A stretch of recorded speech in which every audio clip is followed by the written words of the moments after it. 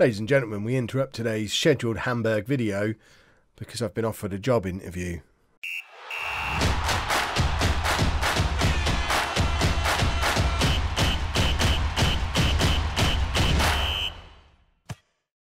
Hello and welcome to Club 5 Part 22 of Non-League to Legend. I'm Kev, and coming up on today's episode, no idea.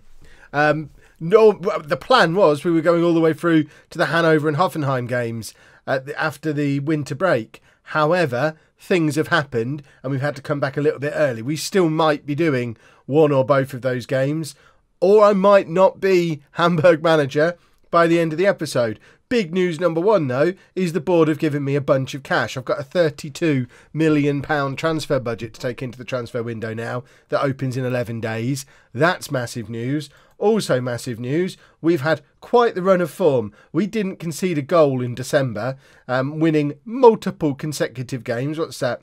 5 consecutive Bundesliga games without conceding a goal, which has led to us being third place as we hit the winter break, just past the halfway point of the season. We are 6 points behind Dortmund and 10 points behind Bayern, and we're basically the top of this pack that goes from us all the way down to Leipzig in 8th place. And talking of Leipzig in 8th place, they've offered me a job interview. Now, I haven't applied for this job, so this is another one of those where they've offered me an interview. Having a look around at other potential jobs, there isn't a huge amount that tempts me. There were a couple of people in yesterday's video saying, Kev, go to Newcastle. They're in the Championship and stuff like that, or some of these Premier League jobs. Let me be clear, I'm not interested in a step down from Hamburg. People thought I took a step down from Fulham to join Hamburg. I disagree. I think we've proven by hitting the Champions League and being title challengers as quickly as we have that it wasn't a step down. But I don't think anyone could argue that leaving Fulham, who were in 6th in the Premier League, and joining a Premier League team who are lower in the league, that's a step back from Hamburg. Absolutely. We're not going to win the Premier League with Leicester anytime soon. Jamie Vardy's the favourite for that one, incidentally. So I'm not interested. However, Leipzig, if they can give me enough money, is a team that we could challenge for the Champions League with, I think. If we have a look at their transfer history to see the kind of money that we're dealing with here. So most recently, 53 million spent, 125 out. 93 spent, 15 out. 210 spent, 198 out. They're operating in a different financial universe to what we're operating in. If we look at the club reputation, they have that's us. I was going to say, we have a 4-star reputation. Leipzig, I think, have a 4.5-star reputation. So they're a higher reputation club. They're rich, worldwide reputation. It is a step up. They are still in the Europa League as well. And they're only 2 points behind Hamburg in the Bundesliga. Plus, it's the perfect time to go because we've got the December winter break thing going on. Plus, we'll have like 2 weeks of transfer window before we have to play any games with them. Leipzig are a team where I genuinely think if they can give us enough money and if they've got a good enough squad for us to start off with, we could end up finishing higher than Hamburg this season. We can get Leipzig into the Champions League and really challenge for both the Bundesliga and the Champions League within the next couple of years, which who knows if we'd be able to do that with Hamburg or not. We know we've got a paper-thin squad at Hamburg. Yes, we've been given a nice bit of cash to spend, but even that nice bit of cash, it feels like a lot of money because of what we're used to at Hamburg, but it's not 200 million, which Leipzig have spent in a season before. So I'm interested to see how much money they've got. I'm interested to see what they've got to say. I'm not completely decided that I want to go, and I don't think I'm even the favourite for the job. If we have which is mad, really. I should be. This fella, he's always the favourite for jobs that I want. I mean, I'd quite fancy his job if it came up. I'd be quite happy to go to Monaco if the managerial merry-go-round's about to start, and that could be what this episode ends up being. But I don't normally show you job interviews, but we are going to do this job interview because I'm really interested in how much money they're talking about and what their goals are, because if it's a step up to a big club with a big reputation, with a big bunch of cash, then it's the right move, even though I'm not heart set on staying in Germany. I'd quite like to do a bit more of a tour around the world, but if the right job is in Germany, we'll stay in Germany. who never managed a club of our stature and reputation. Well, there you go. They've opened things up straight away there with a, yeah, we're bigger than you. Yeah, I hope I get a chance. We're currently defying... Oh, my team's defying expectations. Am I looking to take advantage to move while my stock is at its highest? Did you not see where we finished last year, Ollie Mintzlaff? I think, yeah, I've done a good job. Next step. Why have you thought it accepted? I haven't applied for jobs for ages, but I have been in management for ages. Me unable to cultivate a strong dressing room atmosphere. It's interesting that you say that, Ollie. I'm a little confused by that question. Let's assume that was a long time ago. I've got a good record of meeting expectations of previous clubs. I have. We've parted company with our last manager sooner than anyone would expect. Well, you sacked him. Can I offer you any assurances that you won't sack me? No. I do tend to spend a long time in a job, though, as long as we pretend Bristol Rovers didn't happen. I am a motivator. Yeah, a happy squad is a winning squad. I love a director of football. Backroom staff, obviously I want to bring David Noble with me if I can. They want attacking football, young players. I mean, that's me. I'd love to do that. That's exactly what I want to do. Yes, I want to do all of those things. I want this job now. I don't need to worry about any other philosophies. So look at that wage bill. Our wage bill is 1.3 million. Theirs is 3.2 million. Yes, we'd qualify for the Champions League. Oh! 148 million pounds. Yeah, that's realistic. That will do. My word. Please give me this job. Wow. Oh, I'm the leading candidate. I'm the leading candidate. Does that mean I'm now the favourite? Oh, I want this job. This is moving very quickly. So, Leipzig. I'm still not the flipping favourite. What is happening? Bookmakers saw Chapman as a number of people in contention before news of his interview broke. I was 14-1. I'm now 6-1. Suddenly the leading contender. Oh, I want this job. Apparently I tend to buy Italian players. Do I buy a lot of Italian players? I don't know that I do that. I'm after... Oh, am I going to get myself sacked by Hamburg? I've got to seem keen. I'll do the second from top one. Right. Now we just wait and see what happens. We see if I get the job.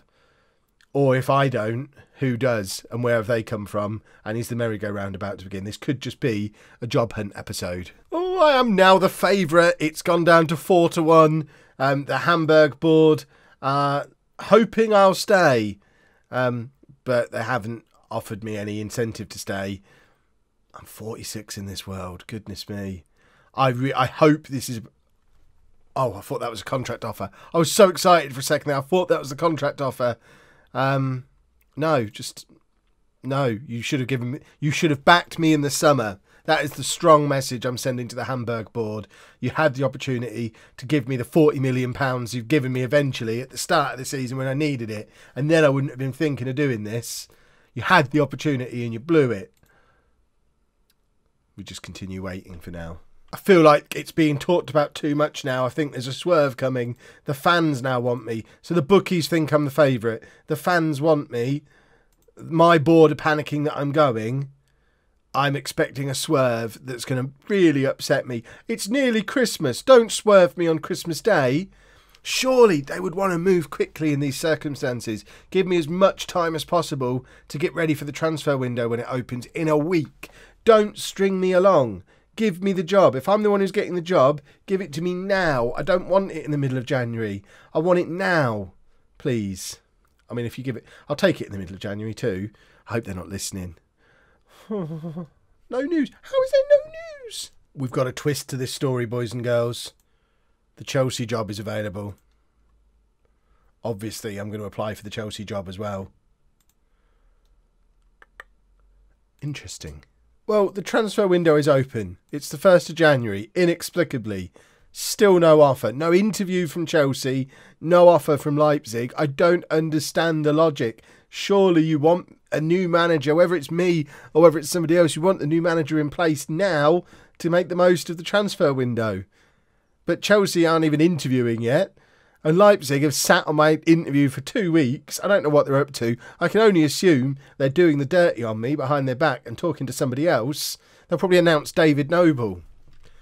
Somebody give me a job. I'm going to start buying players for Hamburg. And if I buy enough to get excited, then I'm staying. And it will serve you all right. Yeah. Very disappointed. I'm not angry. I'm disappointed. Who is Dirk Schuster? Who are you? Where did you come from? Germany. Never heard of it. Well, I suppose that... I might... Oh, that's annoying. So, I didn't get the Leipzig job then. Chelsea still haven't come with an interview. I think I'm actually going to have to do a proper transfer window. I imagine at this point we're probably going to play the next game. We'll just do one. I don't want the longest episode ever. We'll do the Hanover game. I might sign a player before then. But full disclosure, I haven't even really looked yet because I was convinced I was getting the Leipzig job. I'm very upset. £148 million transfer budget. It's very upsetting to me. Well, Chelsea didn't even offer me an interview. Perhaps my managerial stock isn't quite as high as I thought it was. I only have a 3-star reputation. I guess trying to get into 4.5-star clubs with a 3-star reputation is a challenge. But how do I increase my reputation? We've overperformed everywhere for years. Very sad. Very sad that I don't think there's any other jobs worth looking at. No. Well, let's go and prove everybody wrong and qualify for the Champions League again with Hamburg. Win the Europa League with Hamburg. Just let's have a splendid season and do it without these other stinky clubs who don't like us. Leipzig and Chelsea are on my enemies list now. Well, I guess we're going to play a match then. I'm going to save the majority of transfer stuff for the next episode. We have signed one player. I'll show you him. There's a couple of others who are on the verge of coming in. And also one who's probably leaving. Yuki Mori is trying to force through a transfer. He wants to go to a bigger club. Brilliant, Yuki. Thanks for the timing here. And unbelievably Hertha at the bigger club. £21.5 million is the amount I've agreed to sell him for. I have got a replacement lined up who I'm going to try and bring in anyway, but I'll show you him in the next episode if he arrives. But the player we have signed is someone we identified right at the end of the summer transfer window. George Armstrong, 25-year-old English centre-back from Everton. He's cost us £11.25 million, so a significant chunk of the £32 million we had to spend. But obviously, if Mori does go as well, then that's going to bump that amount up as well. And I'm still hoping to bring in another 2 or 3 players, 3 or 4 if Mori goes. But he comes in from Everton. He's a permanently signed centre-back, which is an important thing, because aside from Berg, we didn't have any of those. Schuster, Emmanuel and Mariani all here on loan. But I think he's a good value player. We're going to play him a lot in the second half of this season because he's ours, and he's going to be someone we build our defence around next season, so we don't have to spend the summer signing an entire defence on loan again.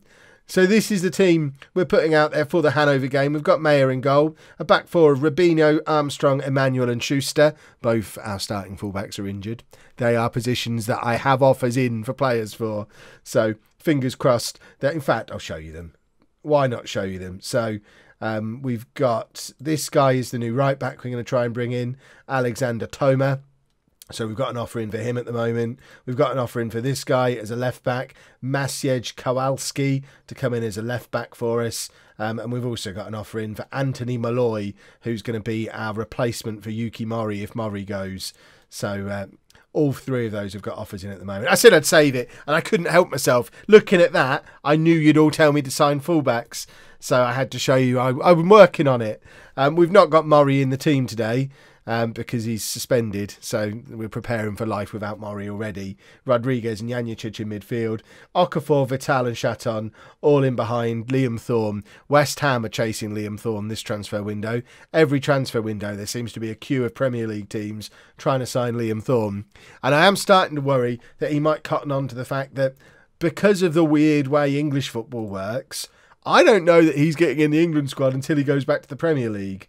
Right, let's give this a passionate I fully expect you to go out and win this match, because I do. After all that nonsense, we're all here for the long term. Let's go win the Bundesliga. We're not going to win the Bundesliga. But I don't know what more Liam Thorne has to do to at least get into an England squad. I think he's 25, 26 years old at this point. Been up there in the top scorers in the Bundesliga for the last couple of seasons. Scoring goals in the Champions League. He was scoring goals in the Europa League before. He scored goals in the Premier League for Fulham before we signed him. I don't know what he has to do to at least get a call up into the squad so that the manager can have a look at him. And I think it's pretty clear what he has to do is go back to the Premier League so that he actually gets noticed. Janicic to take the penalty to put us 1-0 up. And it is Hanover 0, Hamburg 1 after 23 minutes, which, as it stands, puts us just 8 points behind Bayern Munich, which... That's an interesting... I think we'll just win every game for the rest of the season now. We'll strengthen the squad in key areas. I am going to show the world that Leipzig should have given me the job, because I think we are slowly but surely putting together a half-decent squad. Well, maybe not squad, but certainly team here at Hamburg.